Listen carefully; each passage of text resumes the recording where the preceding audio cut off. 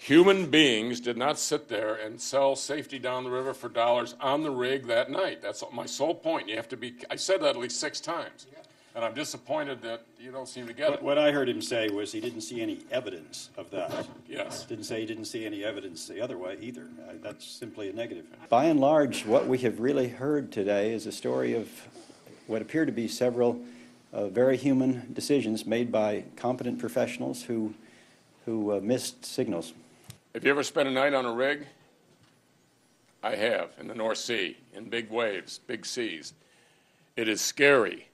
Nobody on those rigs who actually works on them, they work on it 3 weeks at a time, they know the consequences. Nobody on those rigs says, well, the big guys in London are saying it's safe, so I don't have to be careful. It doesn't work that way.